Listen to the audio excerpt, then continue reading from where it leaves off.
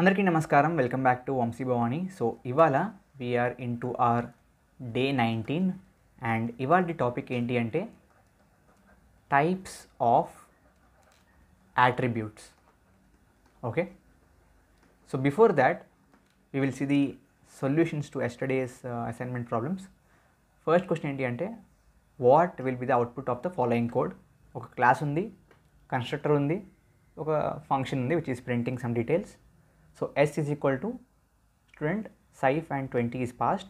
S is equal to basically s dot print అనే ఈ ఫంక్షన్ని బేసిక్గా కాల్ చేస్తున్నారు. సో ఫస్ట్ బేసిక్గా స్టూడెంట్ క్రియేట్ చేసినప్పుడు, స్టూడెంట్ యొక్క ఆబ్జెక్ట్ క్రియేట్ చేసినప్పుడు ఏమవుద్ది, కన్స్ట్రక్టర్ కాల్ అవుద్ది. సో కన్స్ట్రక్టర్కి సైఫ్ అండ్ 20 అనేవి పాస్ అయ్యాయి. బట్ ఇక్కడ జరిగింది ఏంటి, నేమ్ పాస్ అయినప్పటికీ ఇక్కడ సి ప్రాపర్లీ నేమ్ ఇక్కడ పాస్ అయినప్పటికీ మనం self dot name is equal to name ఇవ్వలేదు. మనం పాస్ చేసిన పారామీటర్స్ అసలు వాడలేదు. మనకి నచ్చిన వాల్యూస్ డైరెక్ట్గా ఇచ్చేసాం.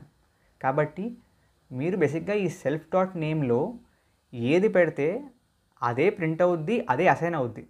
కాబట్టి రోహన్ అండ్ 60 ప్రింట్ అవుతాయి, ఈ సైఫ్ అండ్ 20 ప్రింట్ అవ్వవు. బికాజ్ మీరు పాస్ చేసినా దాన్ని అసైన్ చేయలేదు.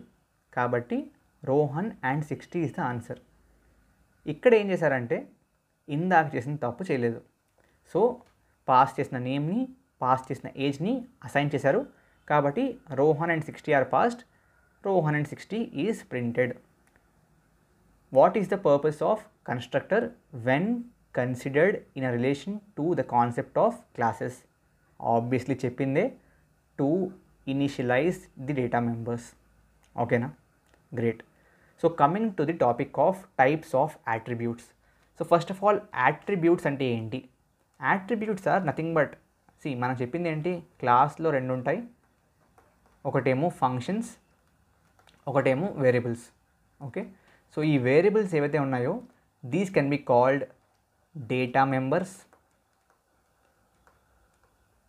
These can be called properties, and these can also be called as attributes. So attributes అంటే ఆ వేరియబుల్స్ అంతే, దోస్ ప్రాపర్టీస్. ఓకే, సో దాంట్లో టైప్స్ అన్నమాట, రెండు రకాలు ఉంటాయి. Okay, there are 2 types of attributes in a class in Python. ఒకటేమో instance attributes, instance attributes. Second ఏమో class attributes. Okay, so understand one thing from now. బేసిక్గా instance అంటే ఏంటి? ఇన్స్టెన్స్ అంటే బేసిక్గా ఆబ్జెక్ట్. ఆబ్జెక్ట్ని ఇన్స్టెన్స్ కూడా అంటారు. ఓకే, ఒక క్లాస్ యొక్క implementation which is an object is also called a instance. So instant attributes, instant కాదు ఇన్స్టెన్స్ యాట్రిబ్యూట్స్ అంటే indirectly object attributes. Okay, and ఇదేమో class attributes, obviously the same name. So బేసిక్గా పేరు బట్టే అర్థమైపోతుంది, ఈ ఆబ్జెక్ట్ యాట్రిబ్యూట్స్ ప్రతి ఆబ్జెక్ట్కి డిఫరెంట్గా ఉంటాయి. Different for every object. Okay, మరి class attributes, class attributes same for all objects of a class. ఎందుకు ఎలా అంటే ఆబ్జెక్ట్ యాట్రిబ్యూట్స్ ప్రతి ఆబ్జెక్ట్కి మారుతుంది. క్లాస్ యాట్రిబ్యూట్ బేసిక్గా ఆ క్లాస్కి సంబంధించిన ఆబ్జెక్ట్ ఏమైనా ఆబ్జెక్ట్తో సంబంధం లేదు, ఆ క్లాస్కి ఆ యాట్రిబ్యూట్కి వాల్యూ అనేది ఫిక్స్డ్. ఆర్ బేసిక్గా ఆ యాట్రిబ్యూట్ అనేది ఈ ఆబ్జెక్ట్తో సంబంధం లేకుండా పనిచేస్తుంది. సో అటువంటి వాటిని క్లాస్ యాట్రిబ్యూట్స్ అంటాం. So now going to the coding part. Now if you remember, నిన్న వీ సాల్వ్ దిస్ క్వశ్చన్. గుర్తుంది అందరికీ? I copy the same thing now. So ఏం చేసాం మనం, ఓన్లీ ఆ లైన్ కాపీ అయింది, గ్రేట్. మనకు కావాల్సింది మొత్తం అంతా. So I will go again. What happened here also, పైన కూడా పోయిందా? So Ctrl+Z, Ctrl+C, and let me come here, Ctrl A control V. So ఇక్కడ ఏం చేసాం మనం, పర్సన్ అనే ఒక ఆబ్జెక్ట్ ఉంది, there is one constructor and one get value. So input తీసుకుంటున్నాం, ఆబ్జెక్ట్ క్రియేట్ చేస్తున్నాం, ఈ ఫంక్షన్ని కాల్ చేస్తున్నాం, అంతా బాగానే ఉంది. సో ఇక్కడున్న యాట్రిబ్యూట్స్ ఏంటి, ఇక్కడున్న వేరియబుల్స్ ఏంటి, రెండు, ఒకటేమో నేమ్, ఒకటేమో ఏజ్. ఈ రెండు ఏంటి చెప్పండి నాకు. ఈ రెండు ప్రతి ఆబ్జెక్ట్కి మారతాయా మారవా? ప్రతి ఆబ్జెక్ట్కి మారతాయి. I give you an example. Let's say నేను P2 అనే ఇంకొక ఆబ్జెక్ట్ క్రియేట్ చేస్తున్నాను. P2 is again person. Okay, and ఈసారి డైరెక్ట్గా పాస్ చేస్తాను, విచ్ ఈజ్ మేబీ ఏం రాద్దాం, VB and age is for example 4. Okay, so what I am doing is, దీంట్లో ఏమో ఐ విల్ పాస్, ఇన్పుట్ తీసుకోవద్దు, డైరెక్ట్గా పాస్ చేద్దాం, maybe Vamsi and 10. So again P2 dot get value కూడా కాల్ చేద్దాం. గెట్ వాల్యూ కదా, సేమ్ ఫంక్షనే కదా. సో సేమ్ ఫంక్షన్ని రెండు డిఫరెంట్ ఆబ్జెక్ట్స్ ద్వారా కాల్ చేస్తున్నాను. సో ఒకవేళ సేమ్ వాల్యూస్ ఉంటే సేమ్ ప్రింట్ అవుద్ది, డిఫరెంట్ వాల్యూస్ ఉంటే డిఫరెంట్గా ప్రింట్ అవుద్ది. Let me change the name also, P1 and P2 అని పెడతాను.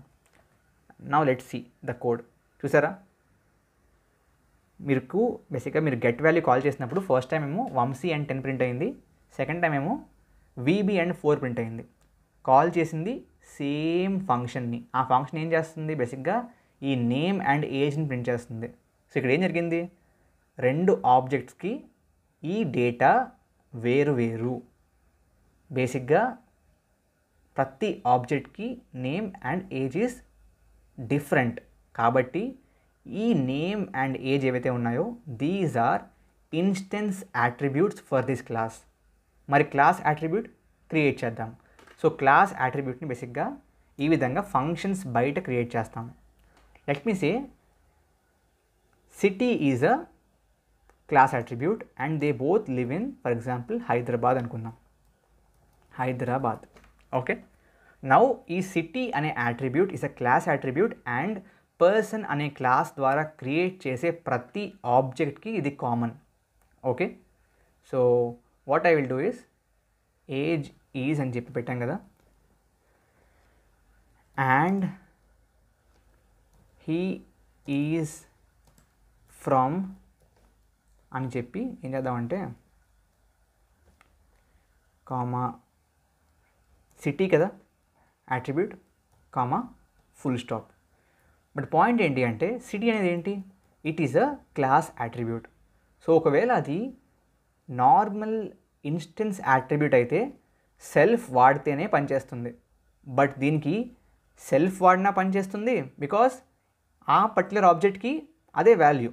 సో సెల్ఫ్ వాడినా పనిచేస్తుంది, సెల్ఫ్ వాడను జస్ట్ క్లాస్ నేమ్ వాడతాను, సో పర్సన్ డాట్ సిటీ అన్న పనిచేస్తుంది, బికాస్ ఆ క్లాస్ మొత్తానికి common. Okay, I just run this code. So code run చేస్తే సి, ఇద్దరికి ఈజ్ ఫ్రమ్ హైదరాబాద్ అనే ప్రింట్ అయింది. ఎందుకు, they are common to this class, they are class attributes. They are కాదు, it is not plural, because we have only one class attribute here, okay, which is Hyderabad. అంటే ఒకటే ఉండాలన్నా అంటే no, మీకు కావాలంటే ఎన్ని కావాలంటే అన్ని క్లాస్ అట్రిబ్యూట్స్ క్రియేట్ చేసుకోవచ్చు, నార్మల్ ఇన్స్టెన్స్ అట్రిబ్యూట్స్ కూడా క్రియేట్ చేసుకోవచ్చు. సో ఎన్ని క్రియేట్ చేసుకోవాలనేది మీ ఇష్టం, నో లిమిట్. బట్ బయట పెడితే ఈ విధంగా it will become common and it will be specific to the class and అన్ని ఆబ్జెక్ట్స్కి కామన్గా ఉంటుంది. They are called class attributes. ఈ విధంగా if you're using the self and assigning it using a set function are init function which is constructor, then it will be what, yes, it will be a instance attribute or instance variable. Okay na? So with that note, that is all about the topic today. Okay, so meeku baga ardham anukuntunnanu. After the class is over, please try to practice the questions from loops, conditionals and data types. Okay, ఖచ్చితంగా like, share and subscribe చేసేయండి. Thank you very much. జై హింద్, జై భారత్.